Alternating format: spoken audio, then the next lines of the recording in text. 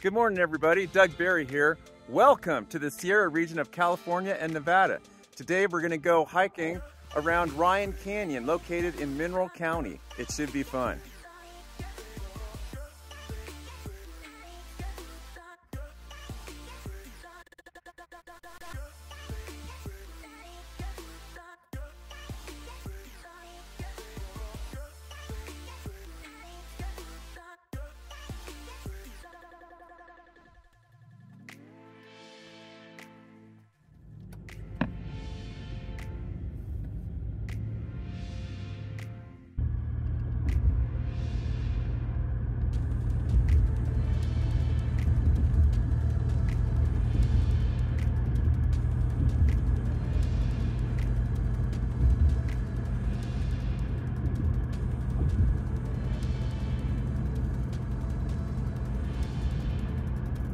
That's Mount Grant right there, 11,300 feet.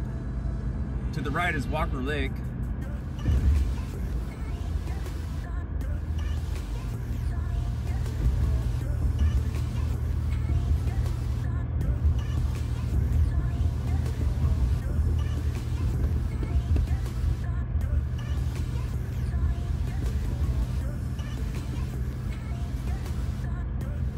We're going up into those hills to the right up there.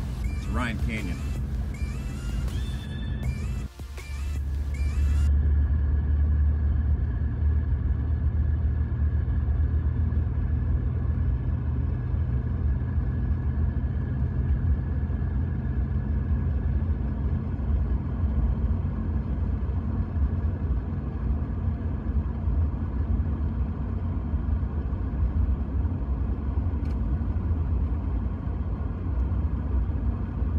These are weapons storage facilities bunkers, so I'm not going to film too much on that. Try to keep the camera more on the road.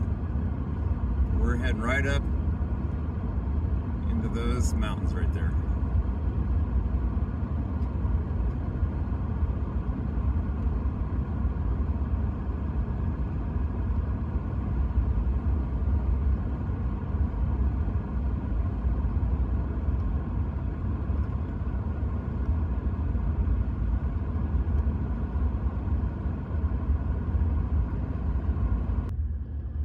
Well, the road gets a little rough in here, but at least it's still paved.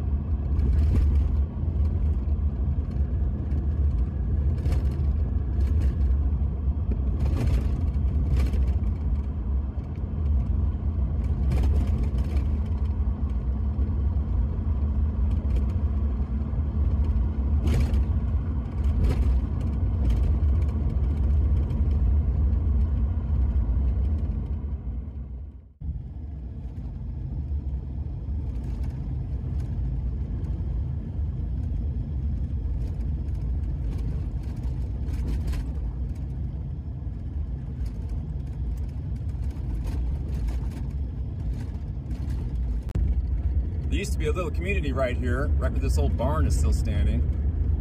And it's gone now, but the railroad tracks come through here and they move a lot of ordnance for the government in here on these railroad tracks. But after these nets said railroad tracks, it's a dirt road.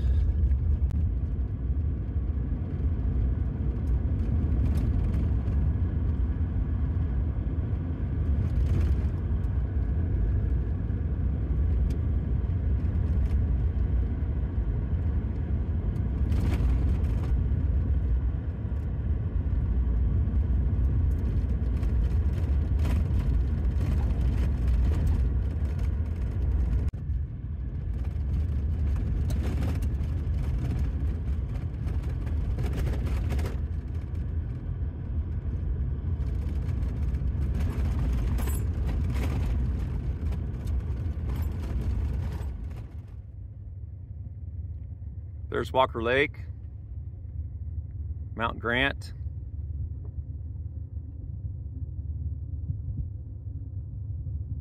Storage bunkers, Army Depot. That square right on the left there, that's Hawthorne.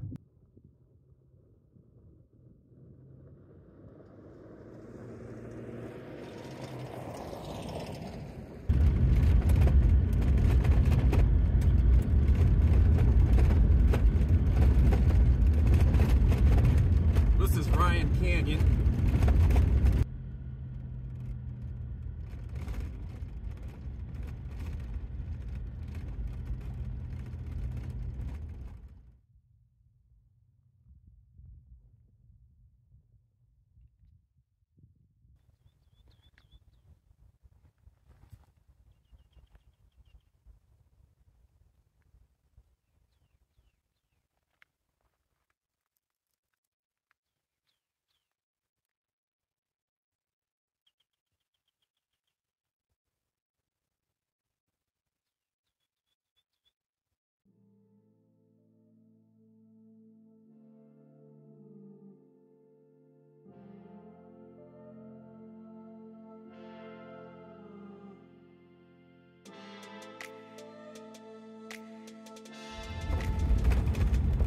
I'm gonna slow down in here a little bit.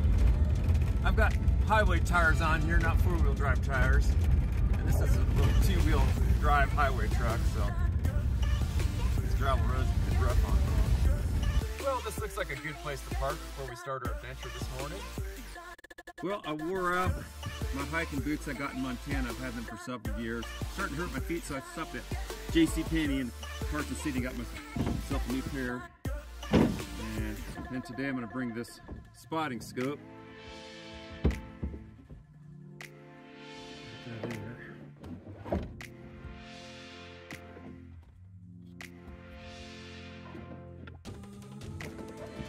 Get the lunch. Well, for my fitness program, I picked up some dead weights, and they're all 50 pounds a piece. I didn't realize that doing the deadlift is actually a very beneficial exercise. So I didn't know that. So I'm working on my exercise program, and I'm trying to inspire everybody to stay fit and watch your health. One of the best exercises we can all do is walk. If you can walk, you have a dog and you can walk. But whatever you can do, for instance, I'm actually a lot better on my bicycle than walking. I can really move. It doesn't bother my joints for some reason. So whatever works for you. And I'm keeping it real too, so I actually do lift weights, I actually do run. And everything I put in my videos is real. This is who I am. And I think some people, sometimes they get jealous. I know people can get jealous, especially like if you have any kind of talent or something, if you can sing or something, that makes people mad. If you're happy, it makes people mad. Anyway, so usually those people are unhappy. So, but yeah, I've been really working on my exercise program. I'm not acting, I'm just who I am. I don't wear any makeup. I'm just being me. I can't be anybody else. So I hope that I can inspire you to work on your health. So here I'm going to use a topographical map, and this is the Walker Lake, and that's the scale right there. And then if you notice on these topographical maps, right here, this is what we used to use in the Navy too, for spotting for the Marines. Universal Transverse Mercator Grid, UTM. So it's got 16 degrees magnetic variation from true north. See that star right there in the declination diagram? Well, that's 16 degrees. You have to adjust your compass because that's how far magnetic north is away from true north. And that way you can cut bearings and they'll be true bearings. I'll show you. You got to set it on your compass. So if you see right here, it's offset 16 degrees on my compass. And that's my little Ranger compass, and you can cut bearings and you line it up and you can read it through the mirror, and then you write it down and then you plot it on your map.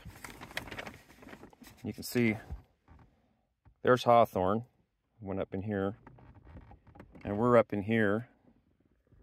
There's Walker Lake, So what you can do is then you spot like certain prominent mountain peaks. I think last time I was up here, yeah, I spotted this one right here from Copper Mountain. Oh, Pilot Cone. Pilot Cone. And then I hit that, and that was the bearing, 194 degrees true. And then I plotted it over here, and I got two more bearings of two other different points. And then where those meet, that's where you are. So that's where it was the last time I was up here.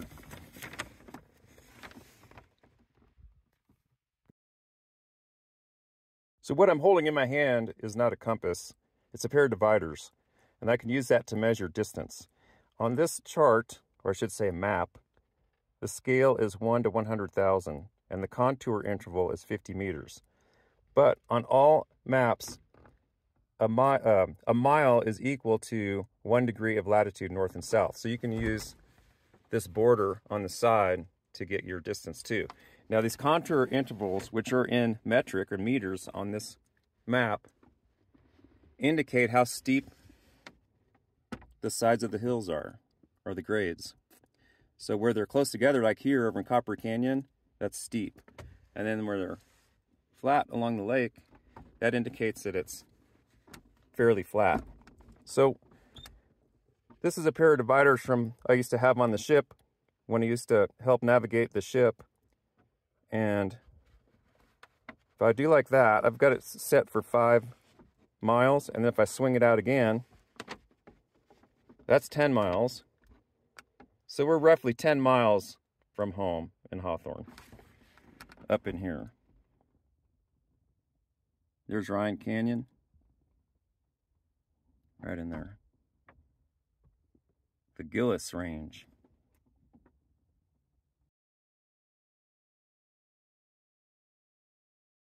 At this point right there, elevation 2,000 meters or 6,000 feet. We're gonna go 2.5 miles west to here to 2,400 meters. And we're gonna get a good view of the Walker Lake and surrounding area.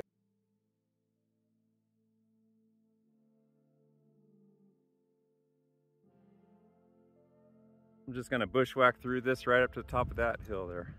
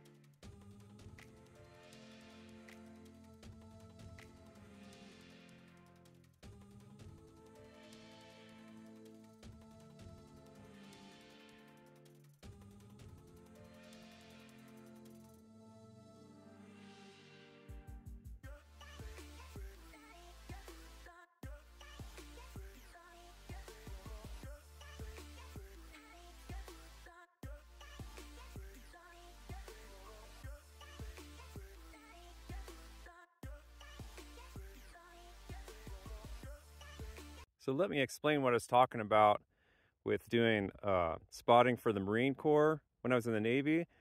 So let's pretend this is all water, this snow is water, and that my buck knife is the ship. And we're off the coast here. And then over here there's a mountain. And then here's some Marines. And here's some bad guys over here. And they call it naval gunfire support.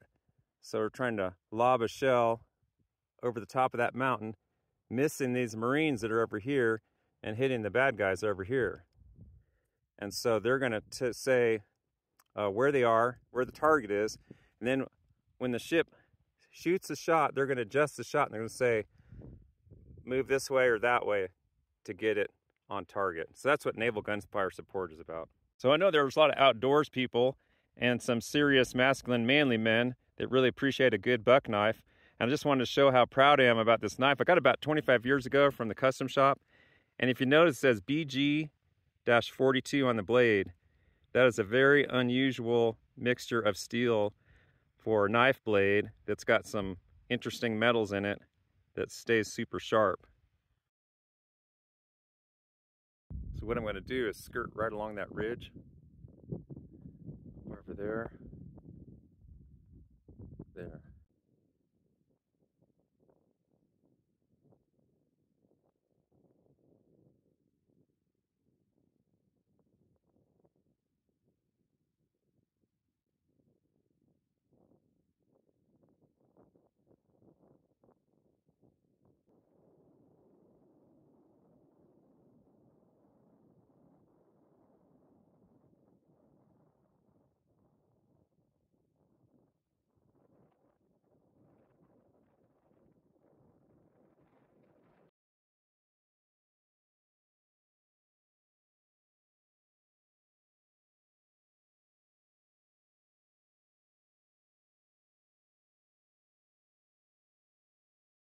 Well, up there on that mountain, I didn't get a whole lot of extra footage coming back down because my battery ran out of juice. And whose fault was it? Mine. Yes, I was prepared. I brought this Mophie battery charger, which I hauled up to the top of that summit, and I left the charging cord in my truck. I'm human, so it happens. So anyway, but I brought this scope up there, and I used to use this to sight in my rifles. I had a hunting rifle, a 308 Winchester, and my buddy in Oregon, he bought I think it was a 300 Winchester. That's Tom. Hello, Tom. I hope you got your elk. But when I lived in Oregon, other places like Montana, there's a lot of elk around, and it's not about being mean to animals. It's not about having low self-esteem and having to shoot something or whatever for hunting. It's about getting fresh meat. For if you live someplace where there's a lot of elk or deer, I mean, that's free protein, and it helps on the grocery bill. You just get a big chest freezer. You just have to practice up and make sure that you harvest them humanely. That means getting a good clean shot. Anyway, but I use this to take a look at hawthorn, and I was able to see hawthorn at 13.4 miles away. So we'll take a look at that, a couple of shots up there in the hill.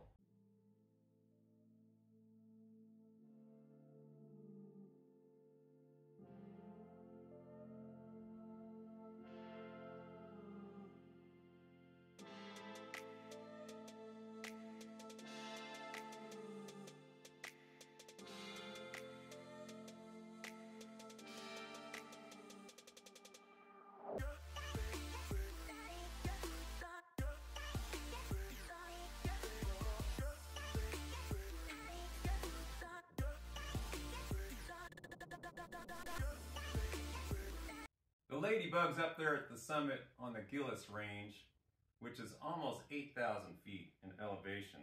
I had to do some research on that, and they're hibernating, but it's a special type of hibernation, and it's called diapause. Diapause. And what they do is they find a place to huddle together in mass to try to keep a little bit of warmth with each other, and they'll try to find a little secluded spot. So I thought it was interesting that they would pick the very tippy top of an 8,000 foot peak and rock pile. So apparently that rock pile is the warmest spot for a long way around, and they congregate up there. And I found out that they also live 1 to 2 years. Those little insects live 1 to 2 years. And they're our friends because they eat aphids, which can plague all kinds of crops for farmers, can cut back on gains for certain types of crops for cattle, and also they can attack your roses, so the homeowners benefit from those too. So they keep everything in check. But it's amazing that they're up there just trying to keep warm on the very tippy top of a peak. There was another peak where I found another cluster of them on the top in a rock pile too. So that was interesting.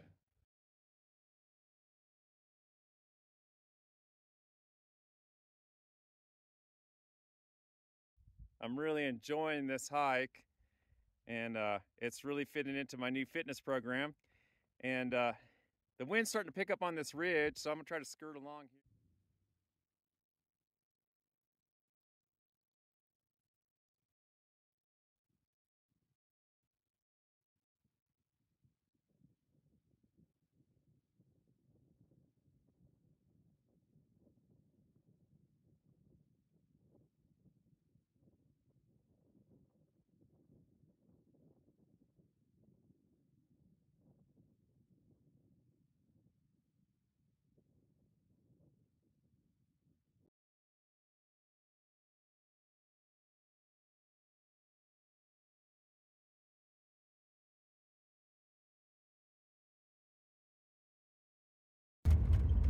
Definitely have to come back up there again.